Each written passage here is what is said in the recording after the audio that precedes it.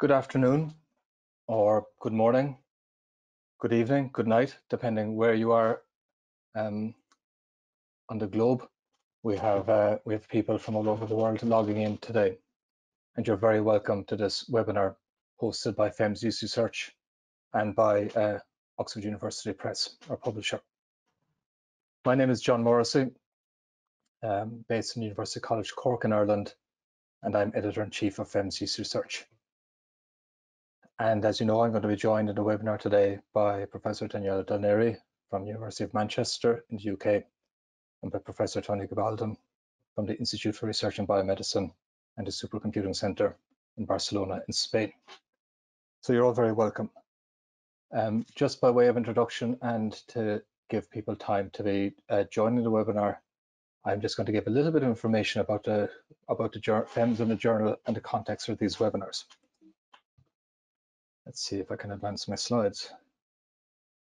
The webinar is hosted by the Federation of European Microbiology Societies, which is very well known, of course, to all my colleagues in Europe, but might be less well known in other parts of the world. So FEMS is a federation of more than 50 microbiology societies from all countries in Europe.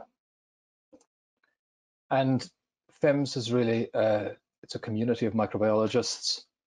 It's a scientific society, of course, not for profit.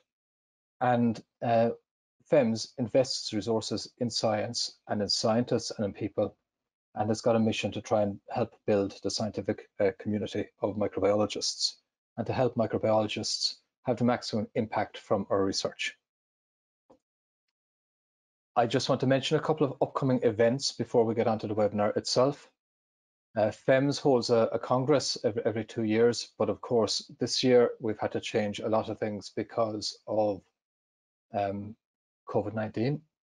And in fact, the FEMS Congress that was due to be held in Maastricht in the summer has now been merged with the ASM Congress, and there will be a new Congress, the first ever World Microbe Forum, which is going to be held the 20th to 24th of June.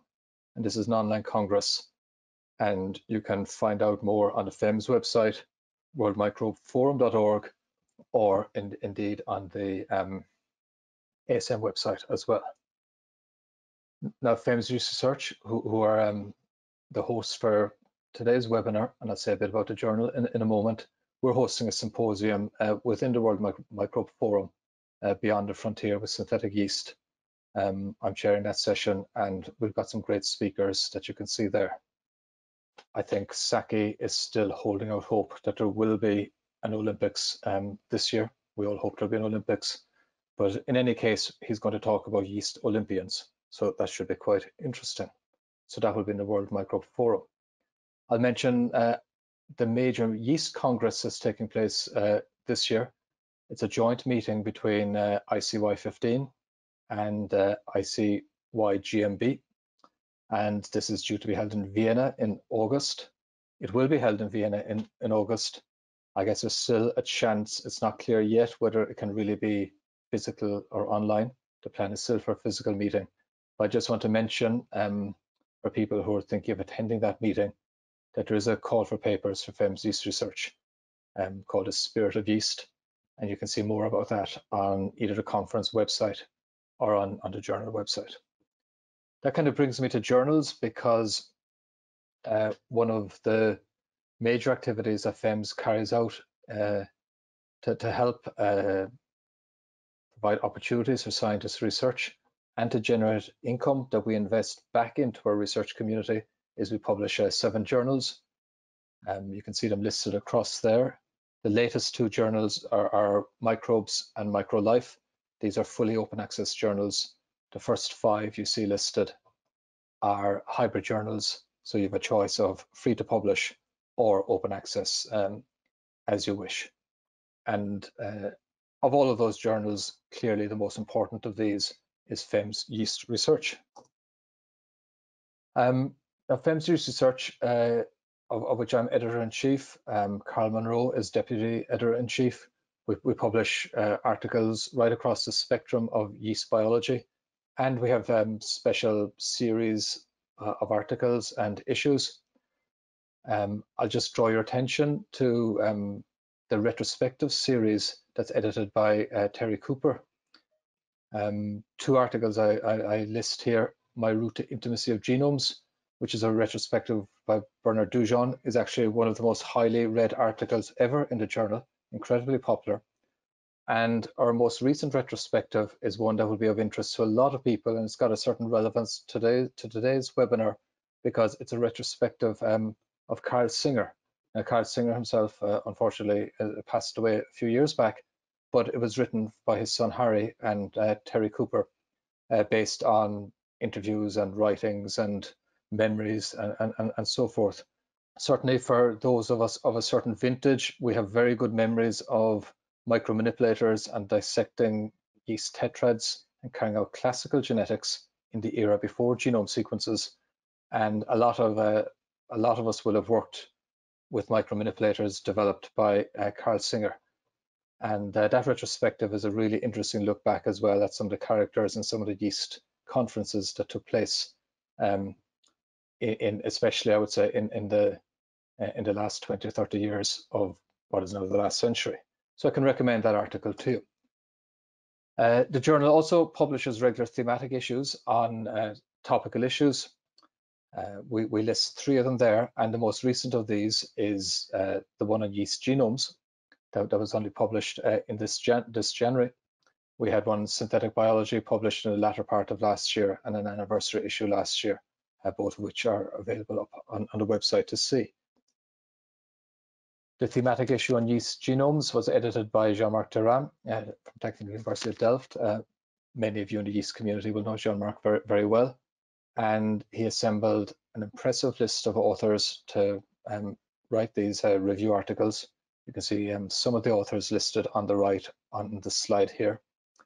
And that thematic issue was launched in January. And as with all our thematic issues, all papers in that thematic issue are free to read for 3 months from the launch, regardless of whether they're on an open access license or not. You can see these articles by all these authors now if you log on. And so you can see the top 2 names on the list are Toni Gabaldón and Daniela Delneri. And I'm very pleased to have Daniela and Toni with me today for this webinar. It's our second FEMS Yeast Research webinar. We had one on synthetic biology before Christmas that was very well received. It's part of a whole series of webinars that FEMS organizes, and you can view all the past webinars if you go to the FEMS YouTube channel. A recording of this particular webinar will be up there as well in due course. So Daniela Delneri is native of Italy, but she's been working in the United Kingdom for quite a few years now, and she's an expert on many aspects of Saccharomyces genomics, genetics, evolution, population biology, and biotechnology. What you can see in front of you is a particular article that she published in that thematic issue, and I know her talk today will draw on some of that article, but I know it's going to pick up on some other themes as well. And our second speaker that you can see is Toni Gabaldón. Toni is, well, I'll describe Toni as a computational biologist. He might disagree with me, I'm not sure, but Toni has done tremendous work on yeast evolution and on reconstructing the evolution of Saccharomyces and other yeasts, and has given us some really interesting insights on how we got to where we are with species, and maybe on where we're going. And Toni's review article in the Yeast Genomes TI was based on hybridization and the origin of new yeast lineages, and I'm sure that's going to be part of what he talks about today as well, and maybe some other things in addition. So at this point now, I'm hoping that somebody in the background, Sarah, has got control of my screen, and we're going to pass over to Daniela, who's going to give the first presentation. And maybe just to let people know what's going to be happening, Daniela is going to give her presentation for 20 to 25 minutes. Toni will then give his presentation for a similar length of time, and then we'll have a discussion where I'll moderate the questions. On the right-hand side of your screen, you've got a panel, and you'll see somewhere in there the opportunity to ask questions. So if you have questions, feel free to write them at any stage in that panel on the right. And when we get to the end of the two presentations, I'll take a look at the questions then, and I'll pull out ones that maybe, well, I'll ask questions to the relevant speakers based on what you submit. So please, as questions occur to you, throw them down. The chat function is closed as far as I know, so it's not possible to chat to each other. And so the speakers aren't going to be answering questions in real time or anything like that. In fact, the speakers don't see the questions. I'm the only person who sees the questions. I see that there's about 240 people in attendance, which is great. So in case I forget at the end, I'll just say thank you all for taking the time to attend the webinar. I'm sure it's going to live up to your expectations. And as I say, without any further ado, Daniela, the floor is yours. Thank you very much. Thank you very much, John, and board meeting members for inviting me to present at the FEMS Yeast webinar. Today, I'm going to sort of describe in a sort of light touch way the taxonomy of the Saccharomyces genus, and I will show you some experimental data on protein-protein interaction and transcriptome in hybrids, and discuss some strategy to exploit the extant biodiversity for biotechnological uses. So these slides summarize the evolution of the taxonomic rearrangement in the Cerevisiae genome. And the Saccharomyces cerevisiae sensu-strict group was determined in the 1970s and encompasses species which are related to fermentation, industrial fermentation. And it was separated from the Saccharomyces cerevisiae sensu-latu group, which encompasses species more distantly related. So back then, the taxonomy was relying on a few morphological traits and few physiological aspects to call a species. But with the advent of more molecular tools, some of the limitation of the original taxonomical classification were overcome. In 1998, from the 21 species originally assigned to the Saccharomyces cerevisiae sensu-stricto group, which we went down to 14. And in 2003, several other species were reclassified, and mainly due to the work of Kurtzman and Robnet, they established that the sensu-stricto group was a monophyletic group distinct from the sensu-latu, and most of these sensu-latu species were now reclassified in new genus. So, for example, Saccharomyces castelli is now Movia castelli, and Saccharomyces exiguus or Servatsi are now Kazakhstani. So, another things which happening around about early 2000 was the discovery of a couple of new species, Saccharomyces micati and Saccharomyces kudesevi. They were discovered in Japan. And then another species, Saccharomyces caducanus, which was discovered in South America. Now, yeast, it does reproduce both sexually and asexually. So given it has sexual reproduction, the scientists found very useful to use the biological species concept to discriminate between species. So all the species listed here in 2003 sort of timeline are species which are reproductively isolated from each other. The hybrids between these species are sterile. However, later on, when more genomic studies came out, Leachy and Lewis group found that the Carucanus sequence, genome sequence, was very, very similar to those of paradoxes. There was really not many differences. So they decided that Saccharomyces carucanus is actually indeed a subpopulation of paradoxes, South American paradoxes, sometimes they call it. So what I'd like to point out here is that Carucanus is reproductively isolated due to translocations. Originally, there were found 4 translocations between Carucanus and paradoxus. My group has sequenced using PacBio, the Carucanus genome. We found actually the translocation are 5, and there are 11 inversions as well in this genome. So Carucanus is still a different biological species because it's still reproductively isolated, but it has pretty much the same sequence as paradoxus, and therefore on the basis of a sort of phylogenetic sequence species concept, Carucanus is now not considered a species anymore in this group.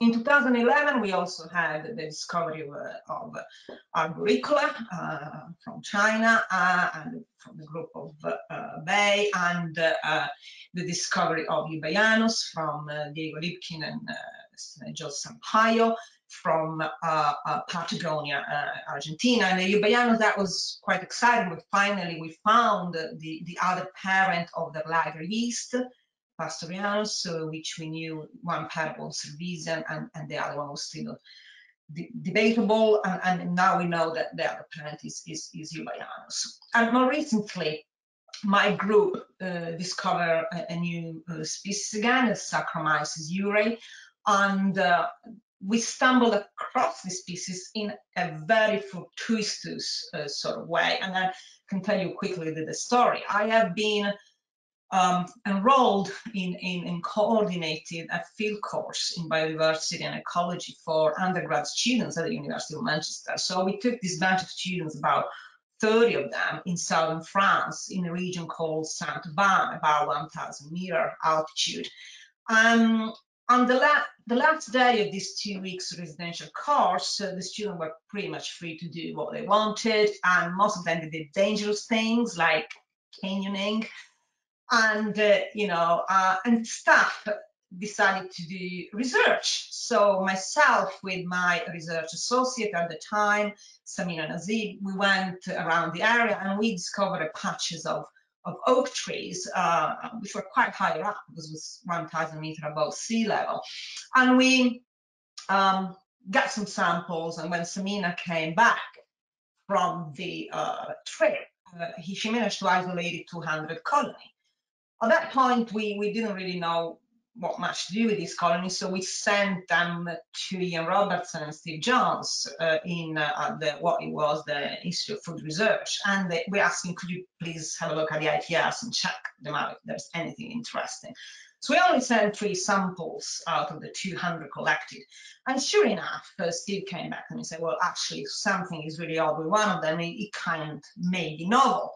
However, unless we got 2 samples, we can't really describe a new species because you need 2 independent samples or strain. So Samina sent them another 5 strains, and that was from another oak, one from soil, one from bark, and again it came up.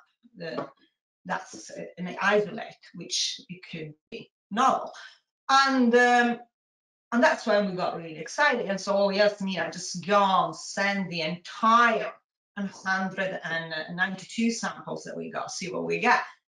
And, with our dismay, everything else came out as Saccharomyces paradoxus. So there was nothing else there. And so we were extremely lucky that within the first 8 sample we picked, we found these 2 isolates.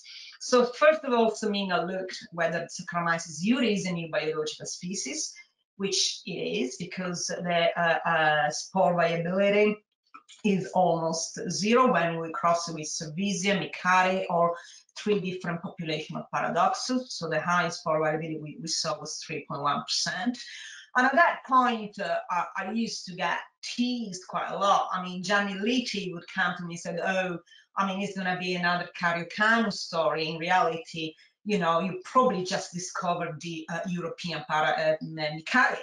But I mean, thankfully, that was not the case, because when we did some sequencing, Illumina sequencing, we did a phylogeny based on 101 concatenated genes, evolutionary conserved, we saw that Saccharomyces uri does indeed form a monophyletic group close to Migari. We also did some PacBio sequencing to look at structural variation between the two strains, and we saw that there is collinearity between the two isolates of uri. When we looked at them compared to Cerevisiae, we saw that there were 1 and 2 translocations between these two species. Interestingly, 1 translocation of uri was in common with both strains of Micari. And this second plot shows the Micari chromosome versus the uri, and the red is a new translocation present in the uri, and the black is the other translocation that Micari 1815 has. So the fact that Saccharomyces uri did share 1 translocation with both Micari isolates 15 and 16, it does point out to some sort of shared evolutionary history between these species. So we also looked at the biochemical and phenotypic characteristics of uri, and we saw that it can utilize maltose, but more importantly, it can also utilize maltose to a good level. As far as concerned growth at different temperature, the isolates were growing pretty well at 16, colder temperature. I'm somewhere in the middle here at 30, compared to Cerevisiae, which is the green line. But at 37, they were not able to grow at all, and only Cerevisiae had a very good growth. So as conclusion, we show that Saccharomyces uri is a new species, both from the biological and phylogenetic sort of point of view. We show that both strains have 2 reciprocal translocation compared to Cerevisiae, and 1 is in common with Micari, 18 and 16. Both strains of these new species show the same mitochondrial profiling, and actually COX2 and COX3 restriction fragment polymorphism analysis shows that they are similar to the sort of paradoxus mitochondria. And they can ferment maltose, they're more cryotolerant than Cerevisiae, and they do not grow at 37.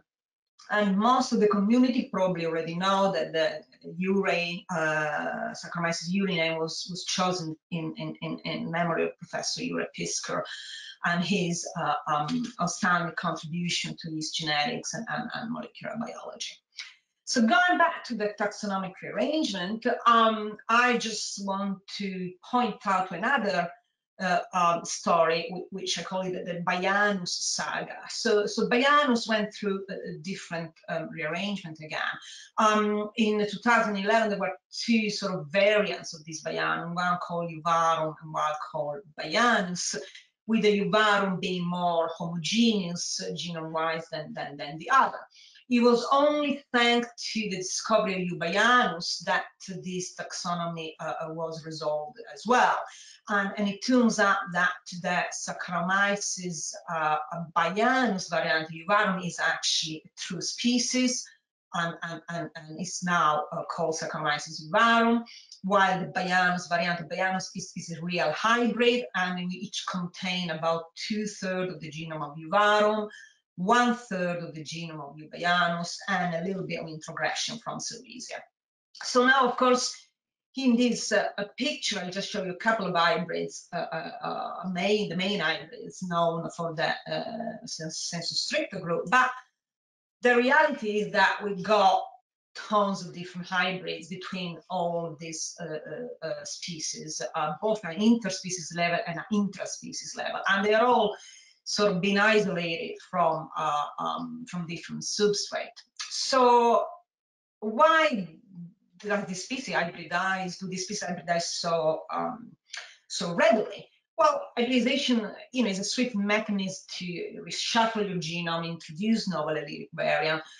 It can combine advantageous traits from both parents, and that is fair enough. We all know that. But I mean, also what we looked in my lab is that hybrids has actually two diverged proteins, and the diverged protein itself could be a source of variation, a source where the evolution could actually act upon to lead to new adaptation.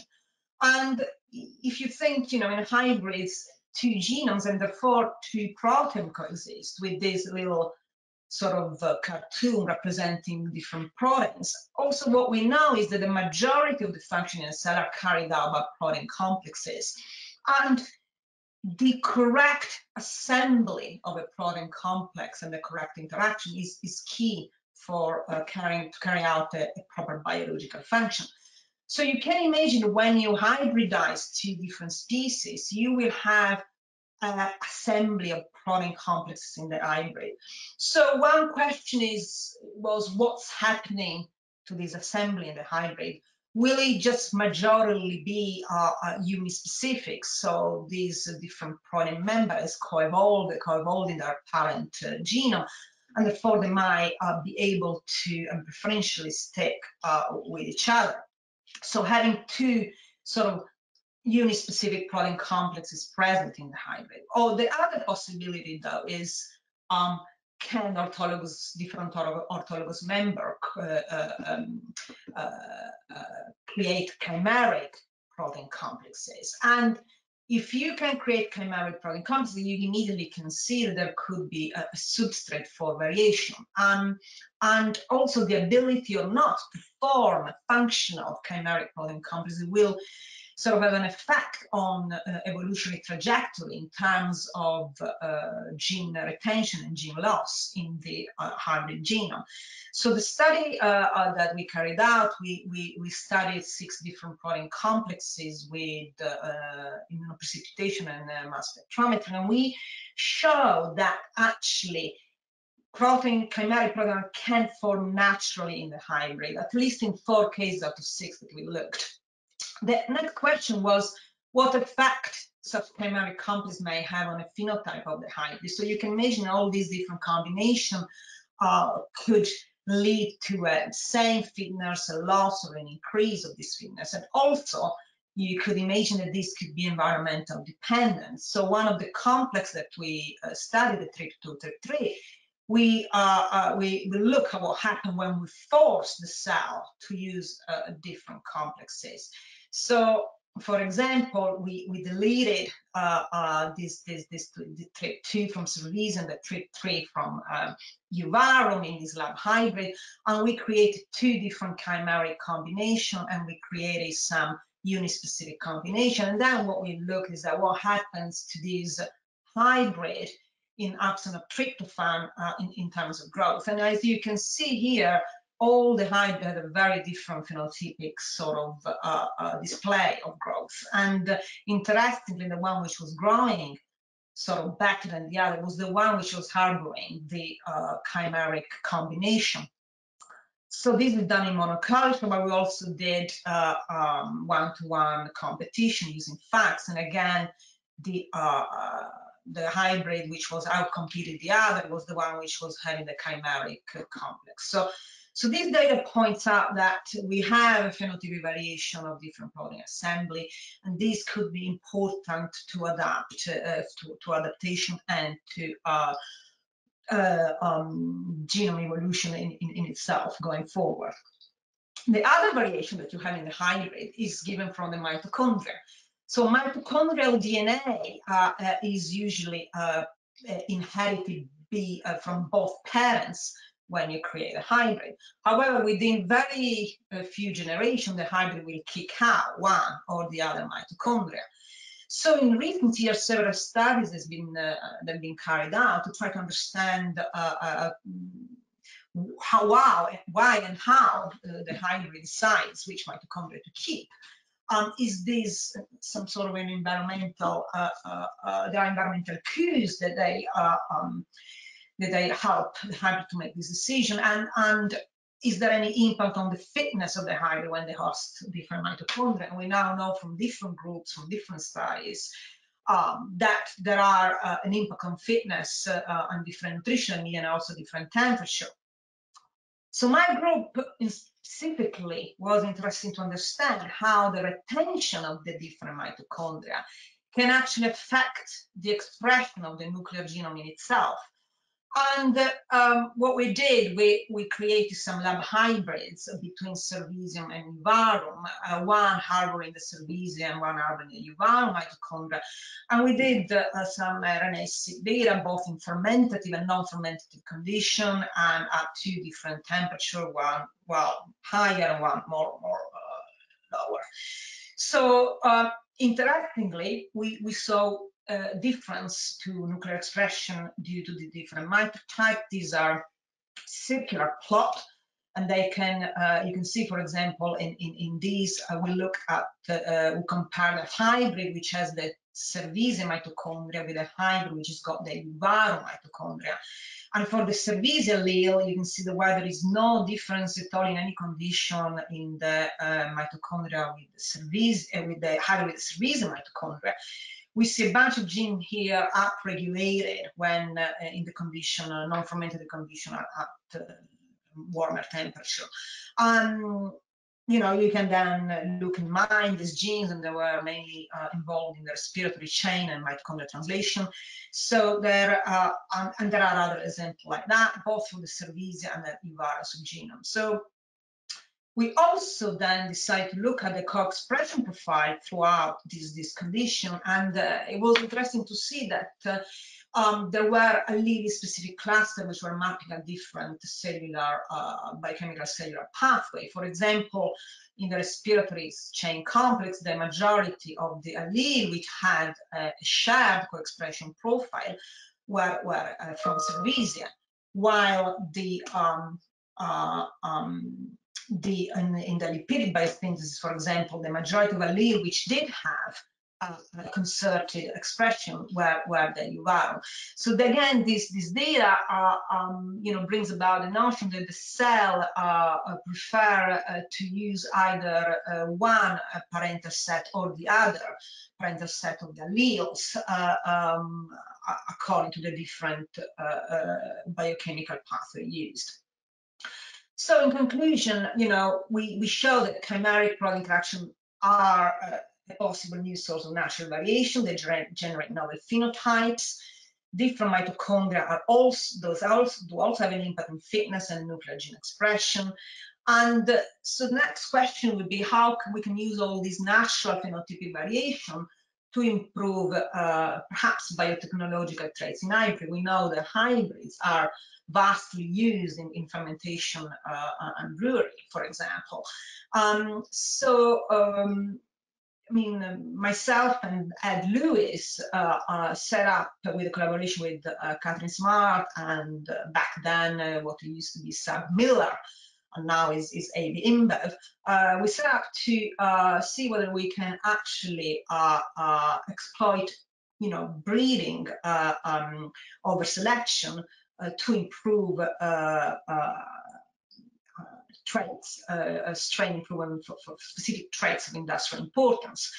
So the problem which we encounter when we deal with the hybrids, they're actually sterile. And if they're sterile, they're not genetically tractable. As most of you probably already know, the hybrids are through meiosis, when it goes through meiosis, produce mainly majority dead spores because there is sequence divergence, which brings lack to recombination in the two sets of homologous chromosomes.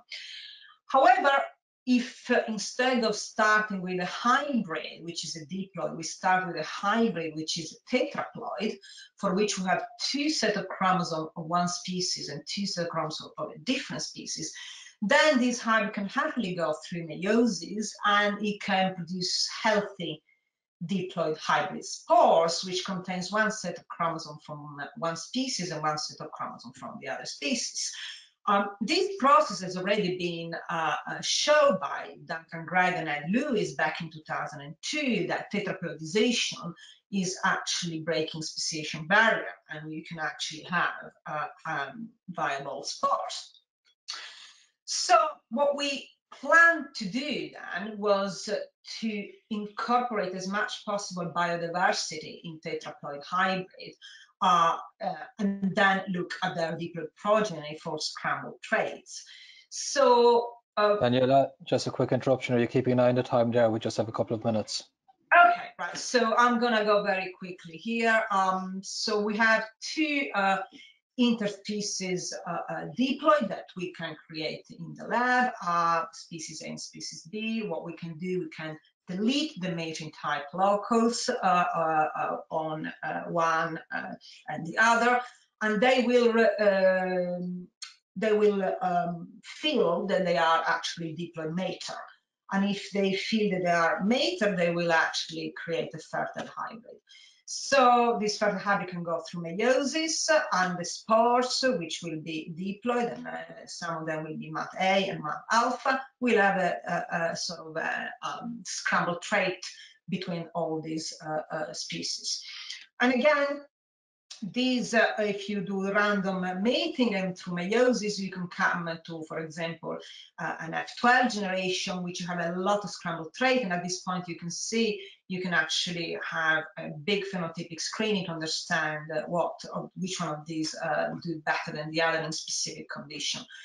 So my lab did Cerevisiae kudretseri Uri hybrid at labs focused on Eubayanus and Eubarum hybrid. We also introduced different mitochondria on each hybrid, either Cerevisiae or Kudretseri, Uri or Cerevisiae. And so we have two different levels of variation. We have actually three: variation of different strains, variation of different species, and variation of different mitochondria. Now, that is just to show you different sort of a different condition. How big is the phenotypic space of this progeny? And what you can do now, you can take the 20 best performer and the 20 bottom performance, and you can do sort of QTL type of studies, which we did using a multiple approach.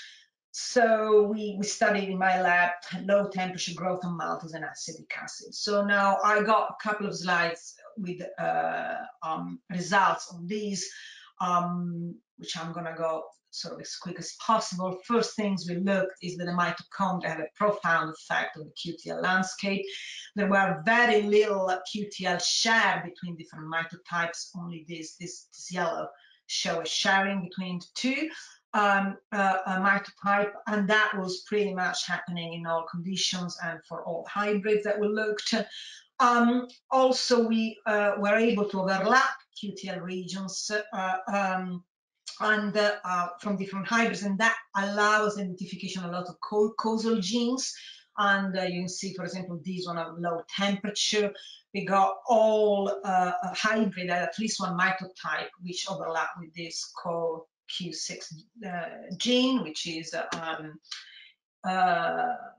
monooxidase, mitochondrial monooxidase involving the respiration and fatty acid. And so far and so on, I don't have time now, but similar story for maltose and acetic acid. We had pretty much identified specific QDL. QDL were validated by classic reciprocal hemizygoses, and all the alleles showed a significant difference in growth in a tetraploid background. But the key thing is that we now wanted to see whether these were specific to the hybrid or they were actually QTL, which would come out also in a normal diploid Cerevisiae species. And when we look at the same sort of QTL in the parent species, looking this time in diploid Cerevisiae strain, this QTL significantly disappeared, apart from this one, which actually showed an inverse trend. So in this case, the one allele which was defective or less good in the tetraploid is actually better in the parent. So that still, support the notion that there are a lot of these QTL are actually hybrid specific. So these are some conclusion. And the important thing is to look at the at the idea of using these breeding genetics and quantitative genetics applied to hybrids and lines. We managed to look at QTL, which are independent and dependent mitochondria origin. We identify QTL hybrid specific, and we have shown a possibility of developing hybrids for biotechnological purposes. So this is the last slide. This is another example of a nice biotechnological project that we have in our lab. We exploited Saccharomyces uree and the different sort of flavor profile that this strain had to hybridize it with an ale strain to produce some craft beer. So we didn't do it alone. Cloudwater Brew was on board with this project. And we created different nutrients with a hybrid. And these are the different sort of flavor profile that we found for the parents and the hybrids. So the urine had lower production of esters, but a little bit more of spice and clove and more phenolic taste. Also, the problem urine doesn't ferment very well. So the hybridization with the L strains created a strain which had efficient fermentation, had a much better sugar attenuation, and a different spectrum of flavor. And now Cloudwater is making up more of these awesome hybrid beers for us taste after hopefully the lockdown. This is the acknowledgement slide. I got to thank a lot of people, but in particularly Samin and Azib, who is being instrumental in the discovery of Saccharomyces uree, in the characterization of uree genome, and also in the QTL study. Samina now has moved on from my lab. He's got her own position in the University of Staffordshire as a senior lecturer. Protein work is done by Elizabeth. Haya wrote the review with me, and she is an expert on yeast biodiversity. Sarah worked on the mitochondria, Costantina works on the beer, and Federico worked on the QTL and on the beer with Costantina. Thank you so much. And these, of course, are my collaborators. Without them, nothing would ever be done. Thank you so much for listening. I'm sorry if I'm a couple of minutes late. That's all right, Daniela. Thank you very much. That was really interesting, and I can see questions coming in on my screen there that I'll be holding to ask you later. If more people have questions for Daniela, you can be writing them now if you want in the questions panel there on your right. Thank you. Enjoy that. And I think the hybridization or the discussion of hybrids is going to lead very nicely into Professor Toni Gabaldón's talk. As I mentioned at the beginning, Toni is based at the Barcelona Supercomputing Center and the Institute for Research in Biomedicine in Barcelona. And I won't use up any of your time now with any further introductions. Toni, the floor is yours. I look forward to your presentation. Thank you. So thank you, John. I just want to confirm that you see my slides and you hear me. Yes, yes, Toni, we do. Okay, great. So as John said, I'm going to talk about hybridization and the origin of these lineages. And if someone is more interested, you can read the review that was mentioned before on this special issue of FEMS Yeast research. So I'll start with this picture, which I took in the old times when we were allowed to travel to other countries. This picture I took in the airport of in Sweden, in Stockholm, and it depicts Carl von Linné, who is very well known as the father of taxonomy. He's also well known for coining the famous sentence "Natura non facit saltum," which means that nature does not progress in jumps. It was of the idea that you can find gradients between different species, and so nature, there was a natural gradient between most differences you can find in nature. This idea was embraced very heavily by Charles Darwin in his theory for the origin of species, and in his mind also species were evolving step by step in small steps, and selection, selecting those small changes that were a bit more favorable than others. However, already in those times, the good friends of Charles Darwin were, telling him that maybe he was a bit, taking a risk in embracing that idea so heavily, because nature, at least in the eyes of Huxley, nature was indeed making small jumps.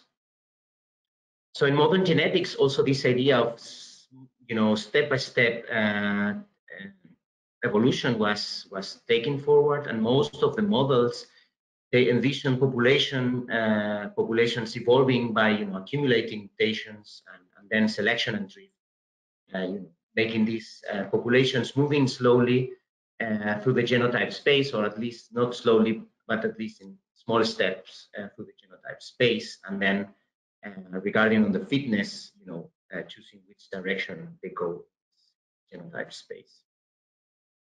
However, we now know that there are actually jumps in evolution, which are sometimes called quantum leaps, in which species can jump in this genotype space. By meaning of these jumps, they don't accumulate just tiny mutations, small mutations, but these can be huge radical changes. And here are some examples, like gene or genome duplications, processes of symbiosis could be considered as this. Hybridization is one of them, and lateral gene transfer.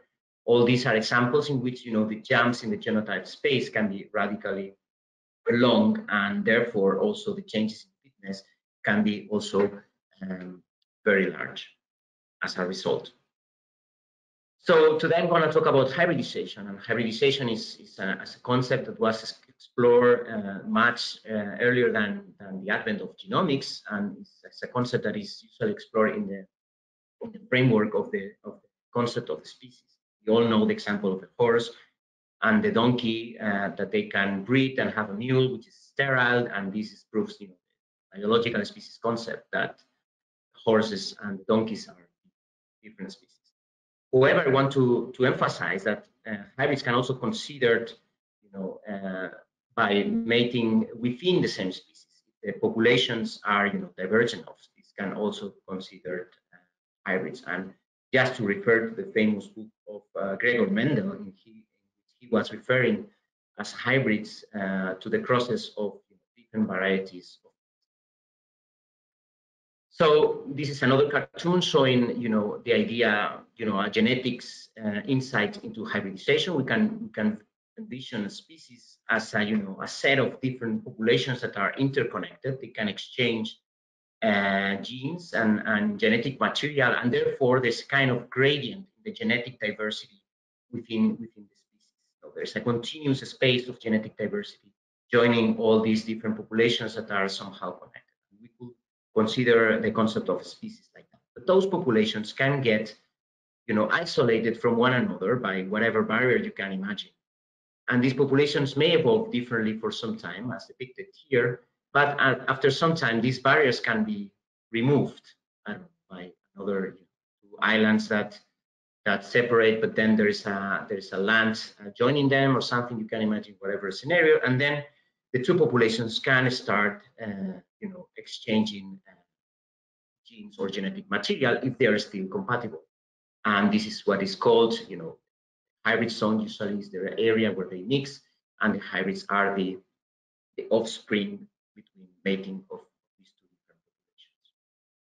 So what happens afterwards? So it can be, different things can happen. Imagine one of these hybrids cannot backcross with one of the parentals, but they can with another parent. You can imagine the hybrid between the red and the yellow as being an orange, as a mixture of the genetic characteristics of the two species, and if it can't backcross to one of the species, after some time, what this will lead to is to genetic integration. You will have mostly red organism, mostly red genome, with pieces maybe of the yellow genome retained, and particularly they will be retained if they confer a selective advantage that given niche. And we have heard of many examples of this happening in Saccharomyces.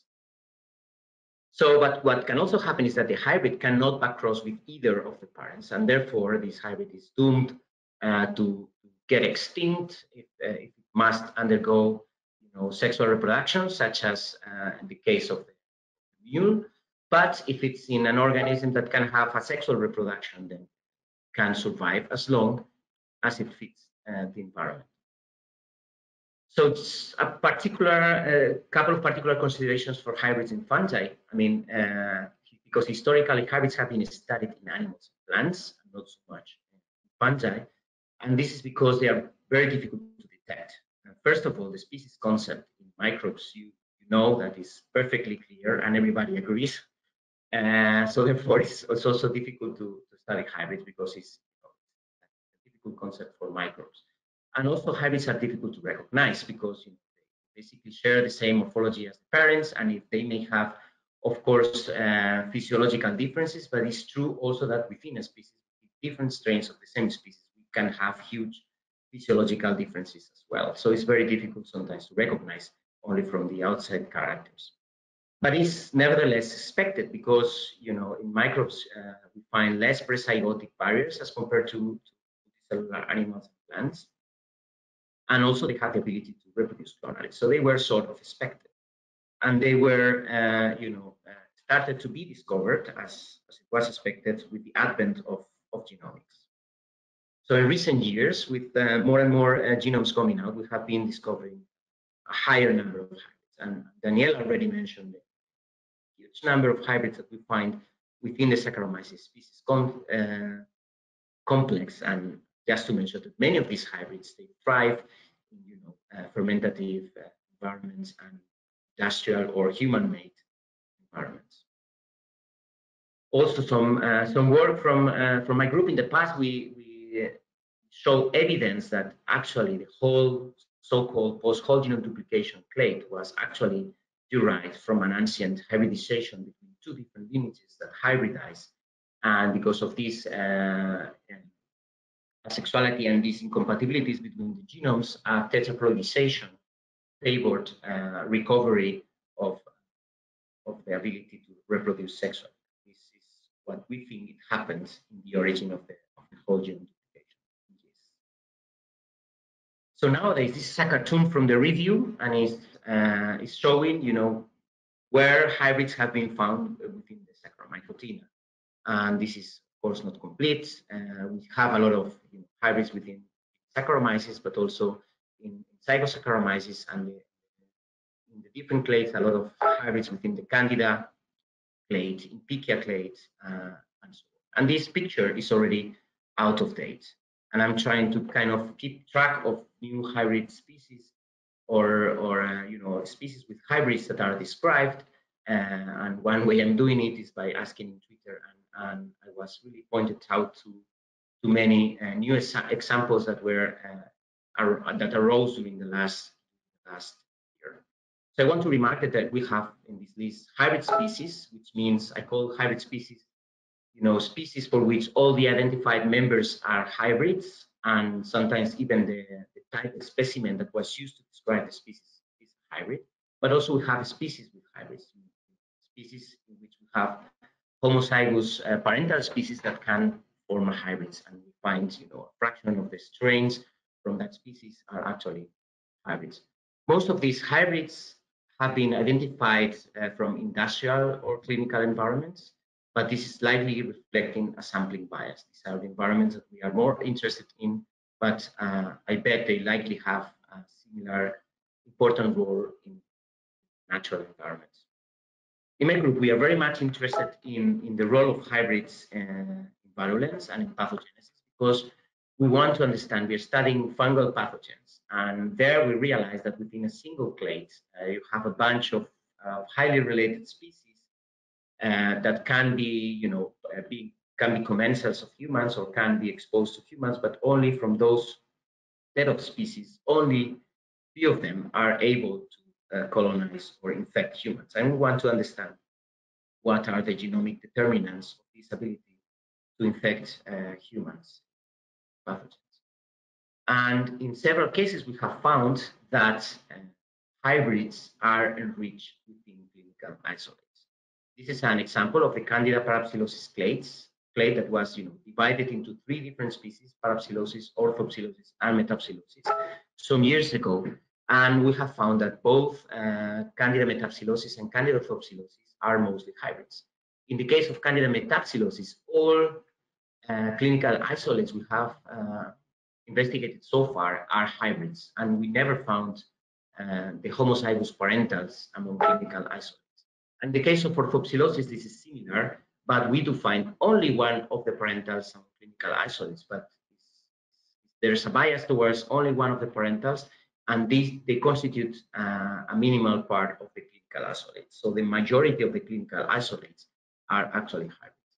These hybrids are present everywhere around the globe, and we think there is some connection between the fact that they are hybrids and the fact that they are able to colonize better humans and cause disease as compared to their homozygous parents. So we have proposed that hybridization may be a route in the emergence of new clinical or pathogenic species.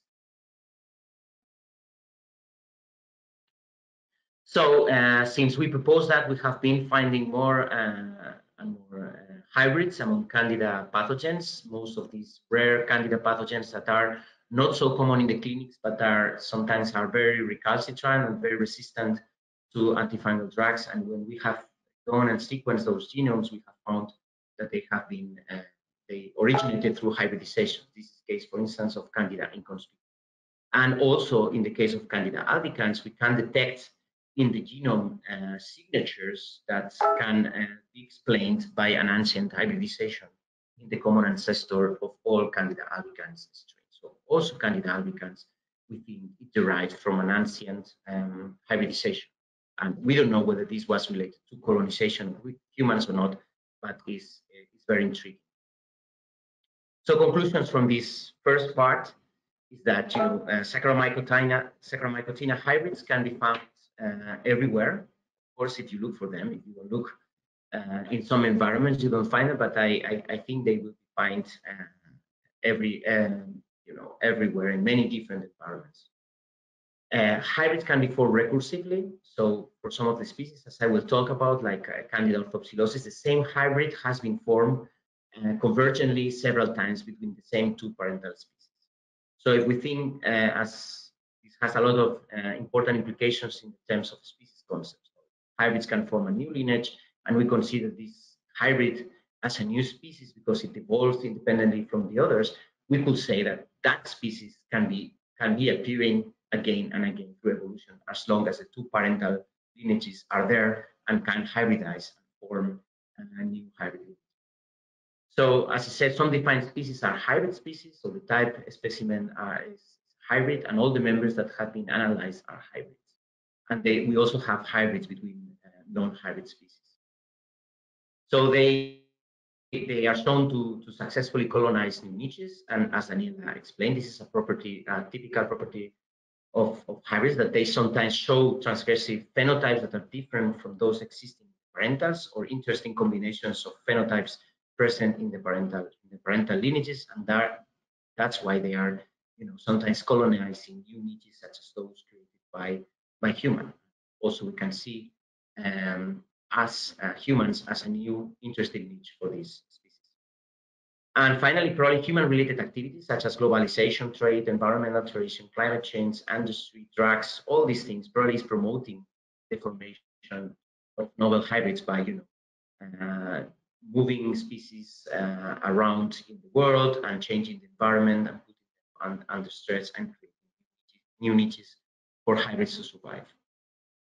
So in the second part of my talk, if I have time, I will talk about what we are doing in our lab to study how these hybrids. We are very interested in how they evolve once they are formed, how they evolve, and of course how they can survive in the first place. Because most theory says that these hybrids should have a lot of negative epistatic interactions, because you're putting together two genomes that have been evolved separately for a long time and accumulated mutations and been optimizing these complexes and all these things for some time, and then you mix up the two things together. So how can they survive, or what are the constraints they have to evolve further? And in the review, I talk about a concept that I think is important, and I defined for the first time in that review, which I call hybrid genetic zones. And this is opposed to hybrid zones, which you may have heard of, which is referring to the areas in which the geographical distribution of two species overlap, and therefore hybrids between these two closely related species can be formed. So this is a geographical, let's say, hybrid zone. But I'm referring to the hybrid genetic zones, which is, maps in different axes or in different dimensions. So one dimension is the genetic divergence. You can define the hybrids according to the genetic divergence between the genomes that form the hybrid, like the two species that form the hybrid or the two lineages that form the hybrid, and also the degree of gene flow between these two populations that form the hybrid. So whether these two genomes are exchanging material very often or very rare. And according to these parameters, you can define different hybrid zones. You will define a species zone, the typical species zone, with populations that are highly related to each other and with a lot of genetic exchange.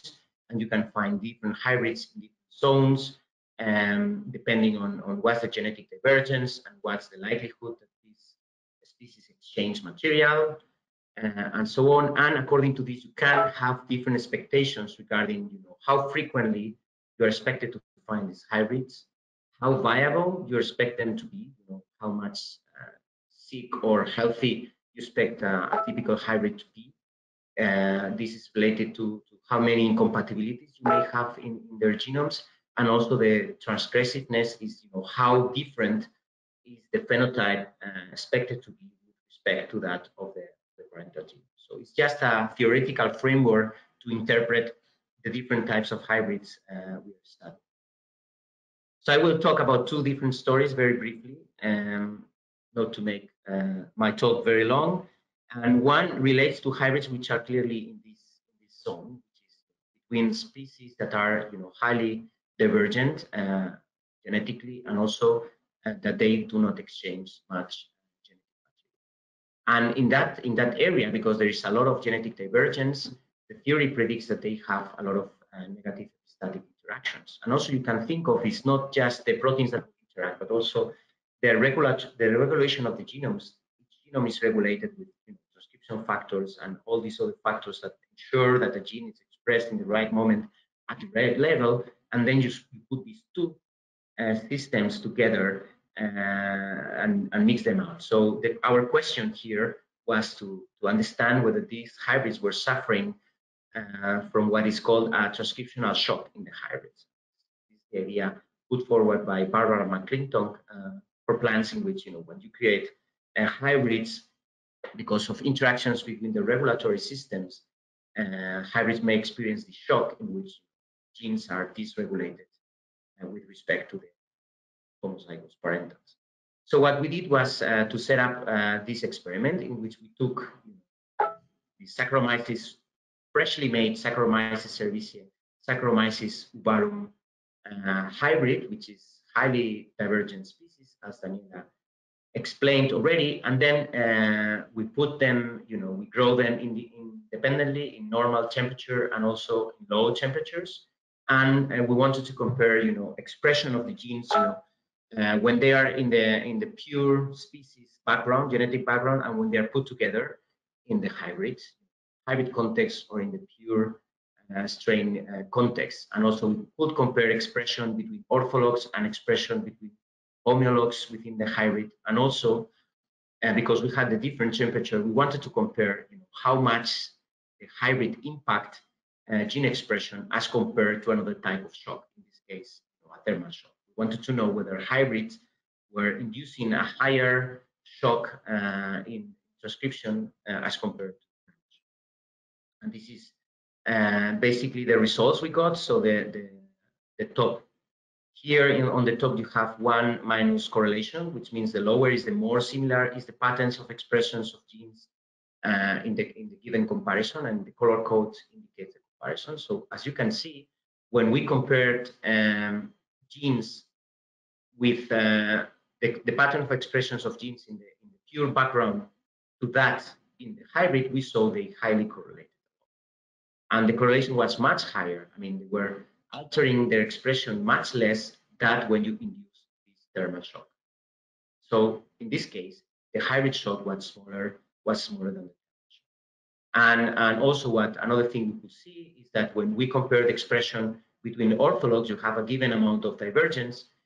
But when you compare this expression of the same genes in the hybrid context, they have much lower differences. So kind of hybridization, instead of increasing the differences between the expression of the genes of different species, it is somehow buffering differences in gene expression. So this is a high contrast with what has been observed in animal hybrids or plant hybrids, such as Drosophila or several crop species, in which even for more highly related species, people have seen a lot of misregulation of the transcriptome. We still don't understand why is that. We don't know what's the fundamental differences, maybe the absence of transposons, maybe the different layers of regulations. We still don't understand, but this shows that at least at the transcriptional level, hybridization is not a big issue for these hybrids. We may explain why they can be formed. In another project in the group, we are investigating another type of hybrids, which I will classify here. So the divergence between the parentals is much lower, it's like 3 to 5% sequence divergence between the two parental genomes, and there's no genetic exchange between these species because they, well, actually the species are thought to be asexual, and we don't see this tendency to integration. And these are Candida hybrids, and we are investigating several of them in this range. And one of them is Candida orthopsilosis, which I mentioned to you that have evidence from Geraldine Butler's group that it has formed several times independently by the crossing of the same two parental lineages. And we know that because sometimes you have the mitochondrion of one parent, sometimes the mitochondrion of the other parent, sometimes you have a recombined mitochondrion, and we can define at least 4 independent hybrid clades. We and others have sequenced several of these clinical strains, and you can see that the different clades have different patterns of loss of heterozygosity. And by investigating these patterns, we expect to learn, how these hybrids evolve and what are the constraints that determine this evolution of loss of heterozygosity after a hybrid is formed. Because we think this gives us an opportunity, like the same experiment has been repeated by evolution several times, and we have access to natural hybrids of each of the different clades. And this work is ongoing, so I hope I will be able to talk about this in a future seminar. And with this, I will finish. I will, of course, thank the people in my group who participated in the projects I taught, mostly Veronica Michao and Gran Hofani-san, who are 2 PhD students. And, well, both of them just finished their PhD very recently, and also collaborators, Tom Buchhout, Attila Nosek. And this picture is the last picture we took when we were able to socially or interact closely, and this picture will be a bit more up to date. And with this, I finish, and be happy to answer your questions. Thank you. Toni, thank you very much. Again, that was a great presentation and raises many intriguing questions. Okay, so I'm going to look at these questions and do my best now to answer them, to ask them to you. I'll direct them to the person they've been directed to, but maybe the other person might like to answer as well, because some of the questions that came to Daniela, I think, will also apply to Toni. But Daniela, this was a question that came for you, and it is: which factors led to hybrid strains being protagonists in some industrial processes like beer, and non-hybrid strains prevailing in others? And it says wine, baking, and fuel ethanol.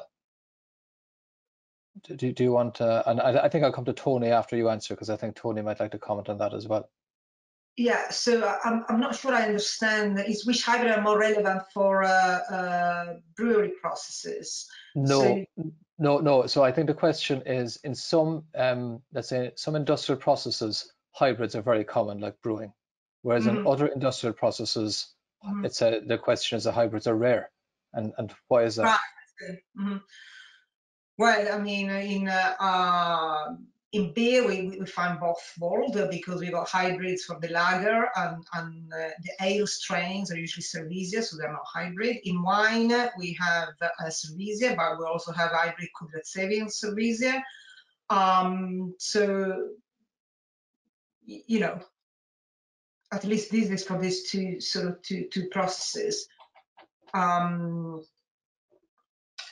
guess that it all comes down to whatever environmental situation the yeast is finding itself in. You know, we know that for the fermentation, the hybridization brings together the ability of ferment at low temperature, which comes from the Eubayanus parent, and the ability to ferment, which is come from the Cerevisiae parent, and that is ideal for the fermentation in the lager.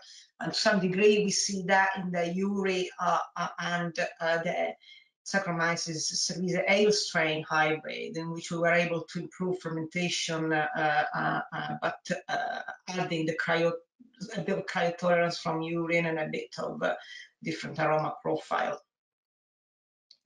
Okay, thanks. Toni, do you want to comment on that as well? And maybe a related thing you could answer, because it's come up, is the extent, I know you addressed it a little bit, but the extent to which human activity either kind of creates hybrids, if I phrase it like that, or selects for them.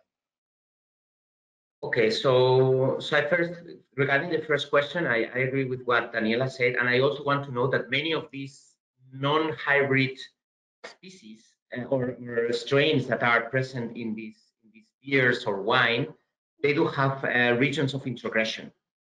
So I think they are, in a way, they are highly evolved. They were hybrids in the past, and they, in the end, they retain. So I think the process of hybridization actually favored colonization of this. But I would say the same also. It's a question of contingency and opportunity. You have a niche, whatever species that can thrive and outcompete the others will be there, not necessarily a hybrid. Hybrids simply because they shuffle genes and properties, they may create things that are suited for new environments for which a species had not been adapted for a long time. And regarding the other question, yeah, it's difficult to quantify. Yeah, I would like, one idea I have is to go back in collections, but yeah, collections are not that old because human activity, started, trading and so on a long time ago. But it would be good to know this. But actually, it's by common sense that if you are disturbing the environment, I mean, we know this is happening, polar bears and the grizzly, because of climate change and impact, they are now encountering each other, hybridizing. So we see this in other species, and for sure in microbes, it's happening even more because of the ability to disperse and to be, associated with crops and with products and with that.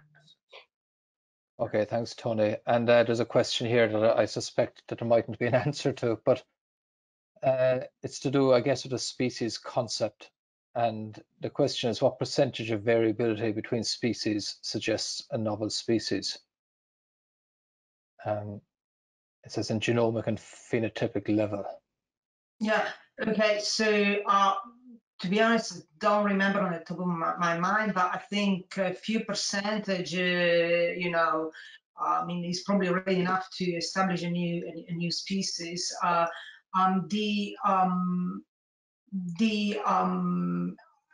The problem of biological species concept versus what was called maybe phylogenetic species concept is of our choice. I mean, we should decide which concept to choose and we should stick to it. So for the Saccharomyces genus, I can see that it makes sense right now to use the phylogenetic species concept because we can gain all the information, genomic information very quickly with this new generation sequencing. And we can draw trees and understand the sort of relationship, DNA relation very quickly.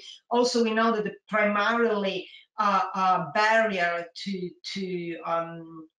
reproduction is given by sequence divergence. So that also would make sense to stick with that concept. And thirdly, Saccharomyces, the Saccharomyces genus does not outcross very often, so does not do meiosis very often. So, I mean, using the phylogenetic species concept makes sense to me, but we need to stick on what we choose. Having said that, going back on the case of Saccharomyces caryophyllus, that is definitely a biological species, because if you cross it with Paradoxus, you would not get viable spore, and that is because it's got several structural variation, 11 inversion, 5 translocations. That is enough to take down the entire spore viability. So, but sequence divergence-wise is a South American Paradoxus, and if we decided that what is counts, we just need to stick to that for our classification. Well, I guess there's not a great history of taxonomists agreeing to stick to the same thing. Yeah, thanks, Daniela. There's a question here for Toni. It says that in your review that you talked about there, you mentioned that the mechanism and rates determining patterns of loss of heterozygosity in the hybrids are rather poorly characterized. And the question is, what is a good measure of LOH? I mean, in hybrids, because they are highly heterozygous, then, I mean, depending on the divergence, no, if the two parental lineages are 10% divergence, so there is an expectation, of having, 10 SNPs every 100 SNPs, and that's, you can plot this along the genome, and when you have an event of loss of heterozygosity, you see clearly a drop in these levels of heterozygosity. Mm-hmm. So this is what I call loss of heterozygosity in the hybrids, which is loss of these heterozygous positions. It's true that they are hard to define, no, because you have regions where you don't have SNPs, no, you have 90 expectation of 90 positions without any heterozygous positions, so you don't know really when this LOH boundary is. But within, even if we take rough approximations to these, LOH, we can see different patterns in different hybrids, and still we don't know. I look at these Candida orthopsilosis hybrids, and I see a lot of LOH blocks, but I don't know whether they represent, how much time of evolution does this represent. And for SNPs, we have some idea of how many SNPs may accumulate for whatever number of generations, and we don't know this basically for the hybrids. Yeah. Actually, I had a question that, just thinking about the LOH, that struck me in the two kind of case studies you showed at the very end. In a way, I thought that they were maybe leading to slightly contradictory conclusions. Not questioning the data, of course, but from looking at the transcriptomes, it looked like there was no negative impact of hybridization, whereas I guess loss of heterozygosity would, especially if it's the same regions which are lost multiple times, would suggest that there is a negative impact on that part of the genome. Yes. Well, actually, this is because I didn't talk about what our results were in the second part, but I can tell you that what we see is actually that there is not a very strong pattern of selection in the patterns of LOH. So we see there is a higher overlap than expected by chance, but we don't see, for instance, functional enrichment or enrichment, for proteins that interact with the mitochondrion, things like that. We don't see.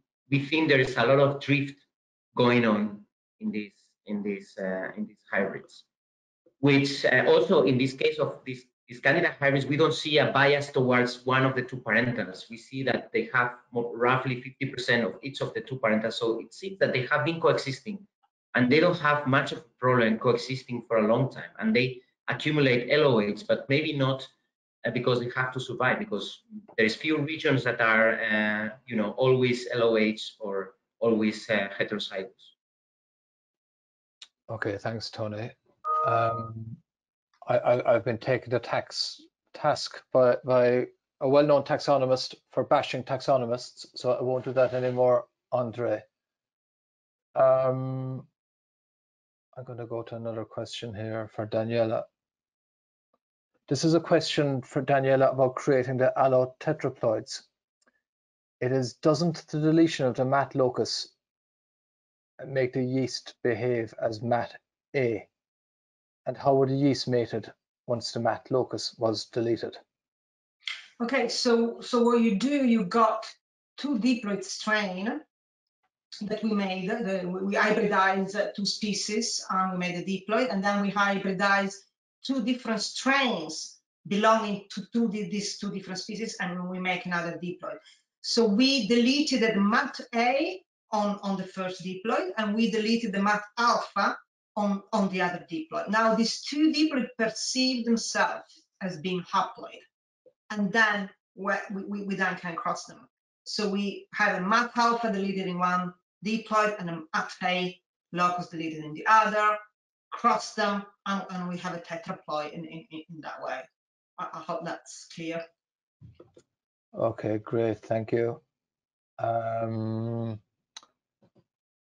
You know, some of the questions that people have asked are very long and detailed, but we will actually record all of these questions, and I can pass them to the speakers afterwards, and they might be able to answer them separately. So there's another question for Toni here. That's a short question, so I can ask it. Toni, it says, the fact that Candida species have asexual reproduction, does the fact that Candida species have asexual reproduction and their transcriptional mechanisms are so conserved explain why hybrids keep or change their transcriptional architecture? Yeah, well, the transcription experiment was not done on a Candida. That I showed was for Saccharomyces. We did the same for Candida hybrids, and actually the results are very similar. But I think it's not specific for the Candida to have the transcription conserved. And also, despite the fact that they are described as asexual, we don't really know. And from the genomes, there is evidence that that they can exchange genomic material. So somehow they find a way to mate sometimes. Probably we don't know where or when they do this, and probably they do this so rarely that we consider them as fully asexual. But from the genomes, you see that they can exchange material.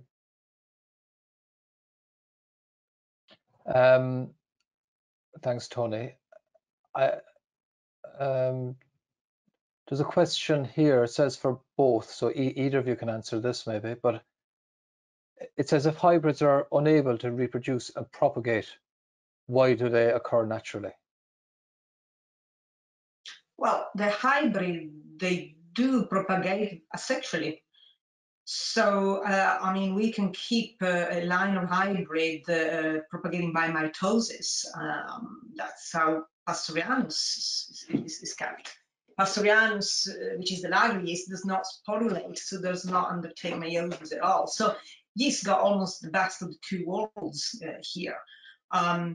But if we go, I'm thinking on a more sort of evolutionary sort of,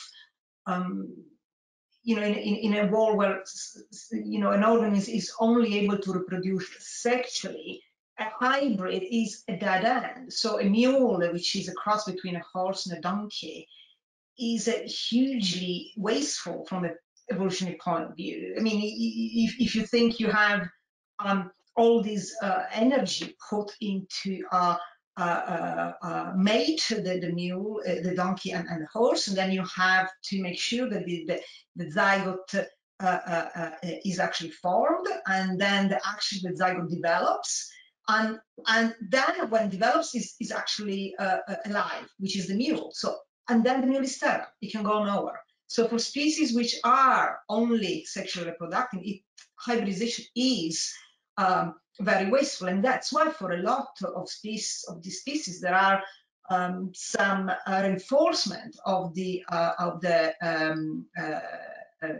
what we call, you know, pre-mating barriers. So you're trying not even to make them mate because it's going to be completely wasteful. But in the case of organisms like yeast, they can reproduce also asexually. Then if the hybrids can reproduce asexually, it can go on. I mean, it will be problematic if there are adverse conditions and he has to make his tetrad, because then the spores won't be viable. So if in that case is certainly disadvantaged. Mm-hmm. Okay, and actually, Toni, I was struck as well. I mean, you mentioned that, for example, in wine yeasts, I mean, there's a ton of examples of introgressions, and you said that these probably all originated as hybrids. So that would, I guess that would, I don't know, I'm speculating now, maybe you can correct me, but that would indicate maybe a biological function for hybrids as well, wouldn't it? Because I mean, it's a way of genetic exchange. Yes, I mean, it's difficult to say, but I do think it's a shortcut for evolution in a way, no? Because you bring one trait or one gene or one allele that is, was developed by adaptation in another species, you bring into another species and you mix two. This is way faster than expecting, that trait to evolve independently again. And I actually do think that many of the huge adaptations we see in nature, and I'm not only now talking about microorganisms, I think this also happens for many other organisms, they relate to hybridization. Now we see this with the genome sequencing, even in humans, with Denisovans, with Neanderthals, there is an ancient hybridization, and all Europeans, all Asians, we derive from these hybrids in origin that we had genes from the two populations, and then some remain. So and now people is seeing that these alleles that are come from Neanderthals or Denisovans, they are related to resistance to some disease or adaptations and so on. So I think it's a shortcut for adaptation, and I think nature uses it often, at least more than at least I was expecting in the beginning. Now we are seeing this. Yeah, that's a very interesting way of thinking about it. I had a question, and someone has asked something similar here, Daniela, for you. It's on a different topic now. It's coming back to your isolation of Saccharomyces urei. Is it? I mean, you described particularly fortuitous circumstances when you were afraid to go canyoning, and hence you hence you identified a new yeast. But you only had 200 isolates, and it makes one wonder. I mean, are there many other species out there, or maybe conversely, is it surprising that no one else has identified Saccharomyces urei in other habitats? Okay, so yes, I mean, I was thinking exactly the same. We were thinking how is possible that, I mean, relatively inexperienced in this field, go there, take bits of soil and find a new species. And we were quite gobsmacked. I think there is more stuff out there to be found. I think that our isolation method is skewing somehow towards the isolation of always the very same species, like the Paradoxus from the wild. And I mean, now, I mean, when Sampaio pioneered the protocol at low temperature, we managed to get the Kudryavtsev, the much more Uvarum, the cryotolerant species. And it has to say, I mean, one of the ideas that I also developed in the review together with Haya was trying to understand how much is in there, just simply looking at the eDNA signature in sort of metagenomic type studies. And people who've been trying before, they found that really little of these Saccharomyces genus that can actually be seen, if seen at all.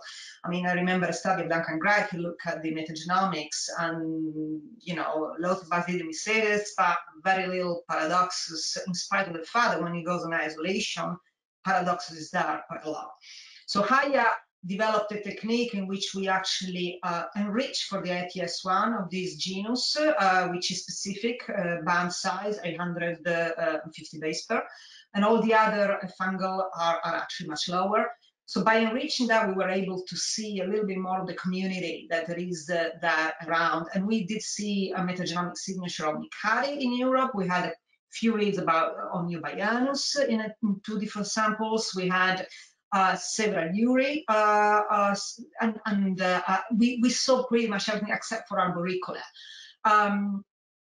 And also, I mean, I think I'm okay to say that. I mean, the work has been bioarchived now. The group of Brian Gibson has found another strain of Saccharomyces euryei in Germany, and I believe he's also made some beautiful beer with it. So, I mean, clearly there is now, you know, more stuff coming out from these biodiversity studies. Okay, great, thanks. We've come to the 90 minutes that I said that we would stick to. So I'm sorry that I didn't get to everybody's question. There was actually quite a few questions that I didn't get to. But as I said, we will collate the questions and we can pass them on to Daniela and Toni. You'll also find Daniela and Toni's contact details on the internet easily enough if you want to contact them yourself to ask any further questions. I'm sure they'll answer you as best they can. I'd like to take the opportunity to thank all the people who attended. First of all, we had, I don't know, we had 260 or 270 people. We still have over 200, I think, in attendance. So thank you very much for logging on and listening.